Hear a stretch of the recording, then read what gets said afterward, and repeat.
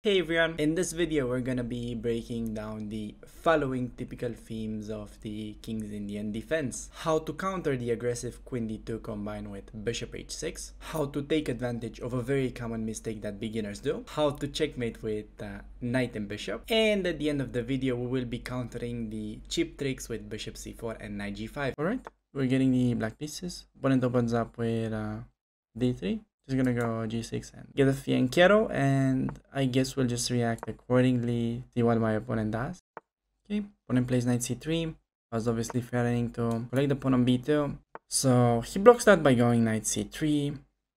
Just gonna be going for Knight F6 and getting ourselves castled. Play with D6. He's going for perhaps an aggressive setup with Bishop H6. Still not really worried about this too much, as I think we should definitely have enough counterplay. So his play is just to push this pawn, which is in fact a bit dangerous. Okay, I'm gonna be tricky and play C6. Hoping he plays H4. Still, I'm gonna be tricky, hitting the pawn. I think he might just be castling long. Yeah, okay. If he would have played Rook B1, I actually had in mind to go Bishop takes and then Queen takes on F2. Giving up the queen because of Knight G4 and we win it back, but we do keep the extra pawn. So castling for him is okay, but I think he's just winning for us after Knight G4, Knight takes on F2, or can take the pawn on F2. And this is definitely winning free pawn, but this might be even stronger. I think I'm gonna play it. Maybe Queen F4 is like a good move for my opponent that I maybe underestimated, because on Knight F2, he has Knight A4 ideas, perhaps. Yeah, Knight F2, Knight A4 is kind of the only fighting chance, but I can at the very least play Queen A5 and we trade knights and we're still good to go.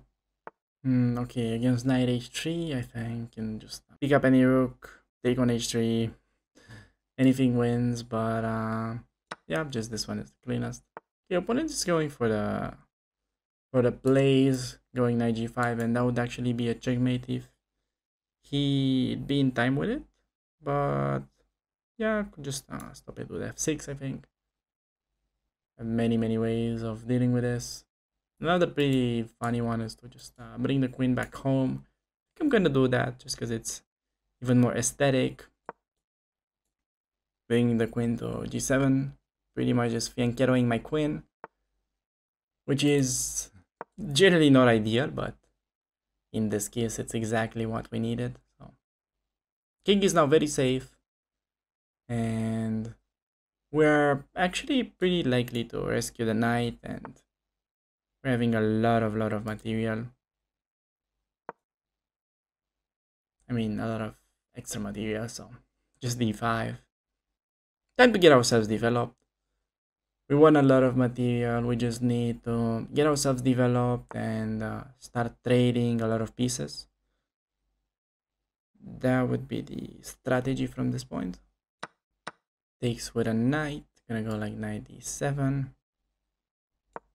So I was actually wrong that we'll be able to rescue the knight, but he can take it. It's not really an issue as we're up a full rook for the time being, and after he takes the knight we'll still be up the exchange. So now just gonna be going for the trades, expecting him to take on H1, gonna be taking on E4, followed by potentially Bishop F5 and trying to trade.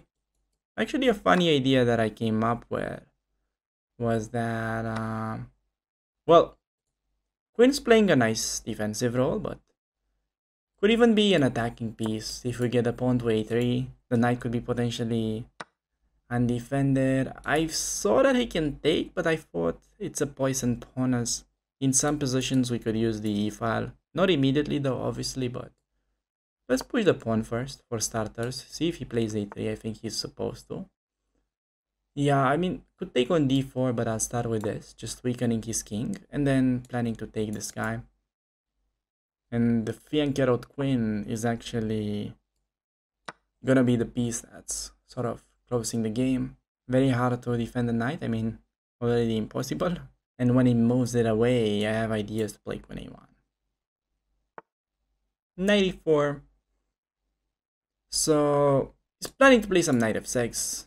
which I think can be met by king g7. It's not really like a huge problem, but I'm thinking, how about going like queen b2 and try to set up like a forced mate, or could even do rook d8, try to catch his king in a mating net. I have many ideas. I think I'll start bishop f5. That's maybe the cleanest. Because like on knight f6, king g7, knight is attacked, and also queen b2, queen takes on c2 will be a threat. This is not really an issue though, because of... Could have taken the free knight, but I think this is even stronger. Trying to play for checkmate instead. And yeah, like king d2 only move. Can eliminate the knight, could play rook d8. I think just eliminating the knight followed by rook e8 is kind of cleanest. Well, like rook d8, he has bishop d3. So that's why I'm starting this way. And now I'm gonna do queen e5. Hitting the bishop, and on bishop d3 we have checkmate on e3. I mean, not checkmate, but I put an annoying check on e3. Maybe I was wrong. You can still play king c3 there, which I missed, but yeah, this looks to be kind of mating now. Actually, just rook d8 is fine, and bishop d3. Take on e1 with checkmate, or checkmate on a1, or even b2 is fine. So yeah, we managed to get this game. Getting the black pieces against e4, and more or less against anything. Gonna be setting up the fianchetto. And interesting to see that opponent is playing in the center. Most beginners do not do that, which is not good. But okay, we'll see e5, which is actually pretty typical mistake for the trading range. And now, the way to go is just to play c5, with the main point being that, well, if dc, we manage to win the central pawn, we're most likely gonna win the c5 pawn as well. And that would just be much better for black right off the bat on move 3. Opponent plays c3, which is actually a good move, keeping the pawn chain sort of solid. But we can take and then play d6. Still trying to undermine his pawn. Then after ed, queen d6, he has isolated pawn that we can attack. And on knight f3, just play knight c6, threatening to take. Expecting bishop b5 or ed. Okay, d5, already you can see that white is unable to keep the pawns. You can just take the free one on e5 with an extra pawn. But remember the key move against e5, c5. That is how you want to start, and this is generally gonna give you a good position. If you don't play c5, it's gonna be kind of awkward to develop. Like, could still do d6, knight h6, castle, but it's kind of fishy. So c5, good move, well done, and then I think should be good to go. So in this position though, opponent plays bishop b5. This is the game that we're playing now, and after bishop d7, expecting trade, just go for it. We're up a pawn, and I think he's gonna castle short. We see g3, not really understanding that move, but not even gonna try to. So I could play knight f6, but then maybe f4 is something that we need to watch out for, and the bishop's trapped. So also like knight f6 generally allows bishop h6, which could be a bit annoying. So easiest, bishop back, play knight f6, get yourself castled, respect the common sense rules of chess, and generally you'll be rewarded.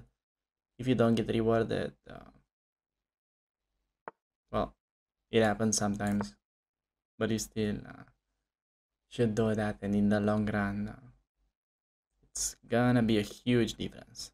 Okay, opponent plays knight c3. We have an idea to play aggressive with knight g4, but first, rooks on the open files. You play natural moves and activate all of your pieces, and then you start looking for concrete lines. Okay, knight e4. Now we have sort of finished development, and we can look for more active options. And yeah, I think just trading is fine. Just take on e4, rook takes first, and then we see. The only issue that we have is that we have a backward pawn on e7, which opponent could try to attack. We can easily defend it, but yeah, I mean, still not very simple just yet. Could think about going e5, idea d, fe, and you got rid of the backward pawn. That's in fact maybe best move. Gotta go e5, yeah. Not only move, but maybe easiest one. Like if he doesn't take en passant, we're going f5.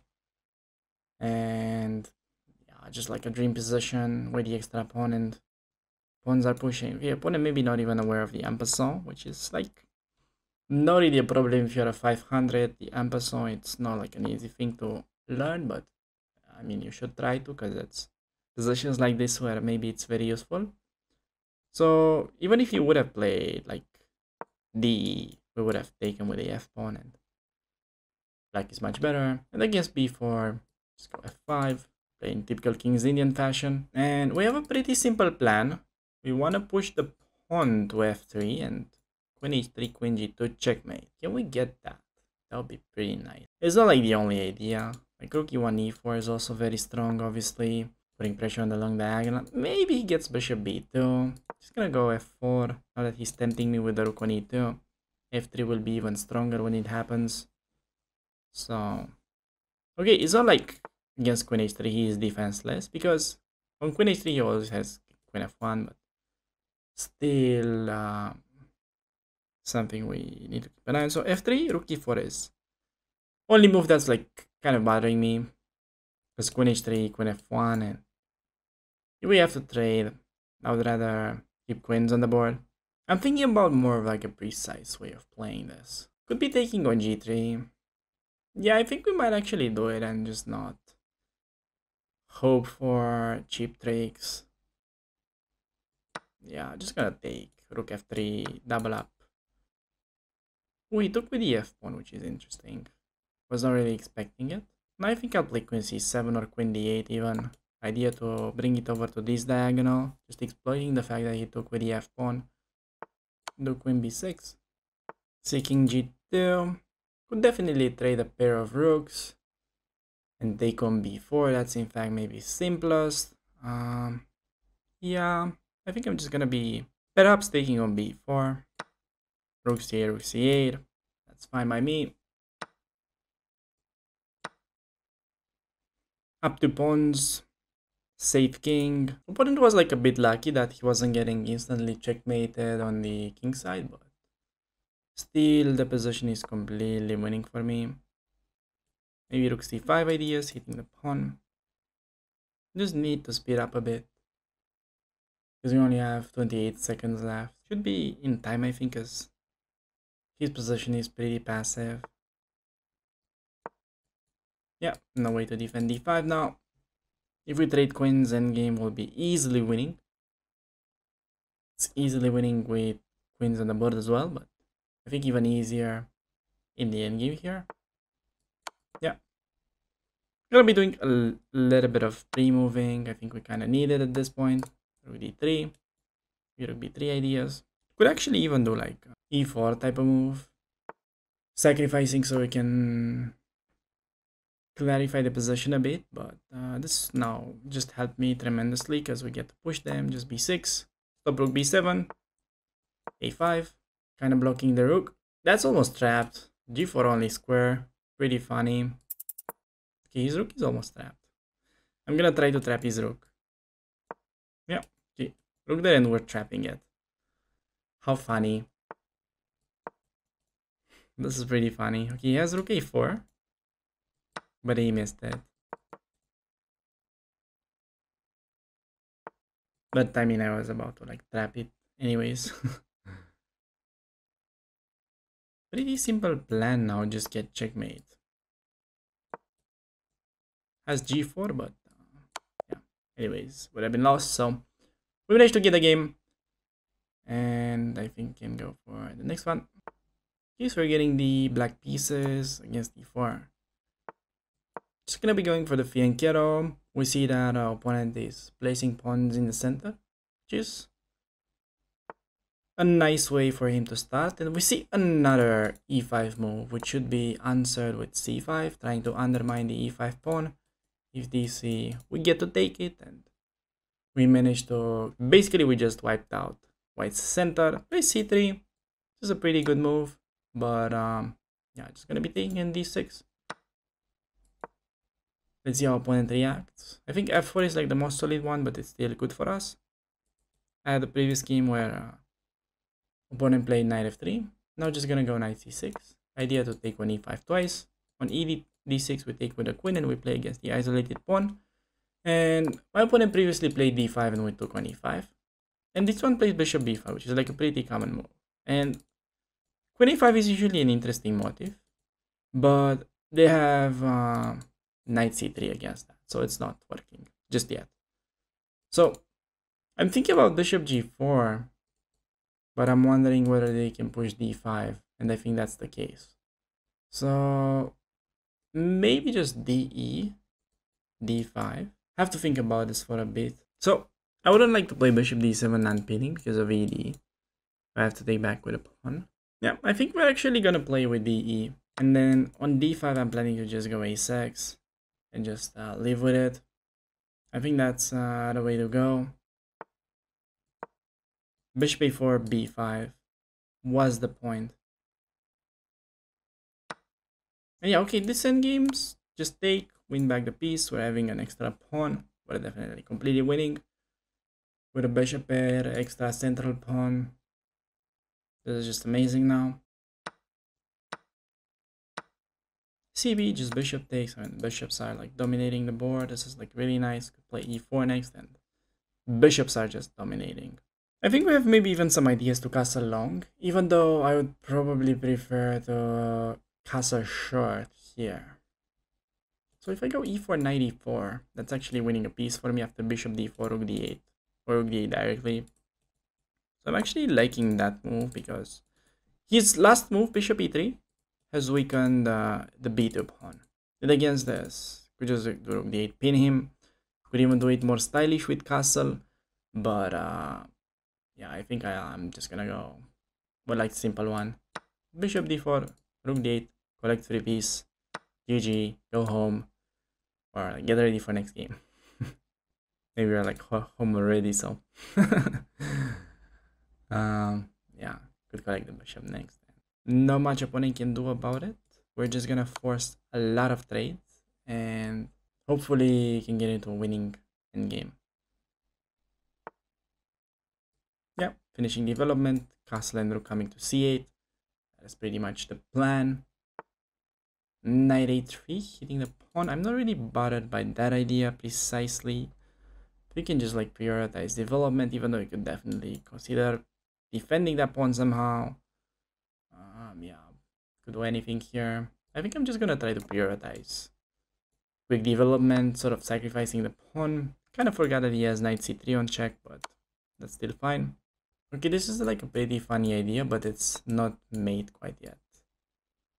Okay, just 95 now. Idea to take on c3, play rook d3, win the pawn. King is weak.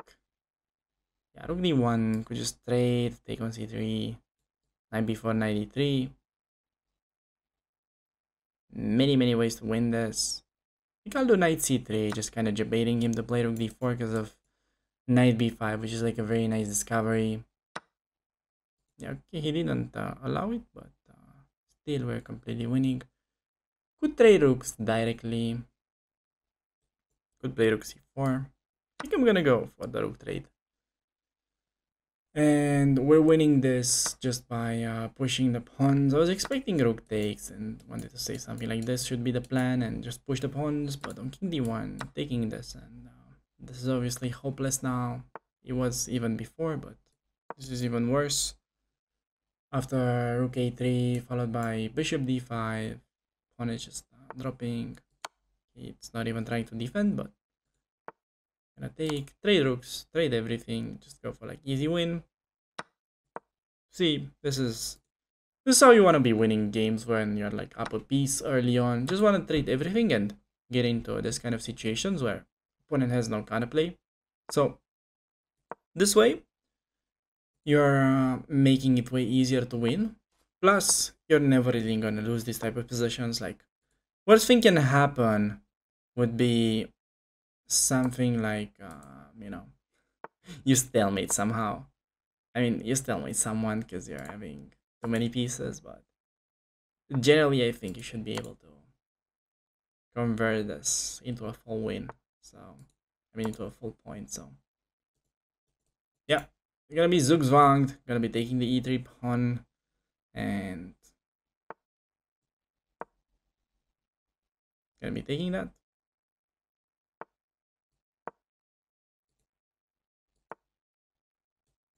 King e1, yeah, just gonna be taking and then queening. Not really much opponent can do about it. And hopefully you can get to see some checkmating technique here. Do you guys want to do it like bishop and knight? A student of mine told me that he's doing it on purpose. That would be actually funny. Can we try it? Let's actually try to do the king and knight thing. Not sure I'm actually good enough to deliver it. I'll give my best. 1 hour later. Oh, I stalemated. Okay, never mind. Okay, we'll just assume that we managed to checkmate this one. We're facing an 800 this time. Gonna go for the Yankero. And okay, see bishop c4. This is getting interesting because I'm really expecting them to play something like this, which is not super critical, putting pawns in the center, which is what they should be doing. They should be playing d4 in this position. But a lot of them won't. And I think we could just do c6, d5. We're getting pretty much like a Caro-Kann with solid center. They never really get into the cheap tricks, and you have easy development. This knight f6, get ourselves castled. Gonna be castling. Opponent takes on h7, which is a bit creative. Yeah, I don't really know what the point for that could be, but I'm gonna take it and try to argue that maybe we could be using that H file for our rook. Okay, opponent just not gonna make a move, I guess. Okay, opponent plays c4.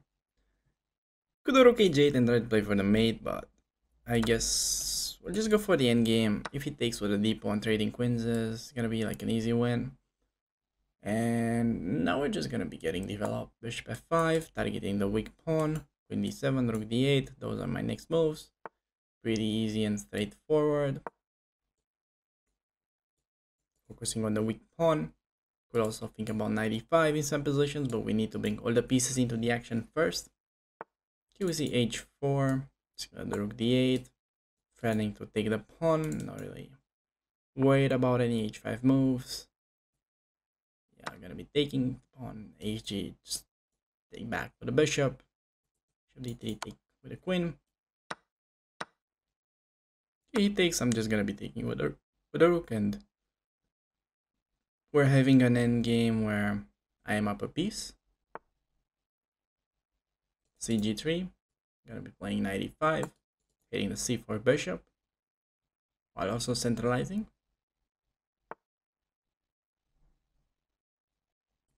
Just knight f3, working the king and bishop, winning another piece, and okay, bishop e4 could hurt on the next move. He's not careful. Knight e2, taking the free knight and going bishop e4. Give me all of them. Give me all of them. I'm glad to capture a lot of stuff. Taking full rook, rook c8, can just go rook back. Yeah. Taking with a bishop, and now we have like a pretty simple mating net. Bishop f3, rook e1, and there's no way to actually avoid that. I mean, king e1, but we play knight e4. And opponent finds the resign button. Okay, thanks a lot for making it this far into the video. And in case you're looking for more episodes from the same series, make sure to click one of the videos that will appear on the screen. So with that being said, I'd like to thank you for watching, and I'll see you around on the channel. Take care.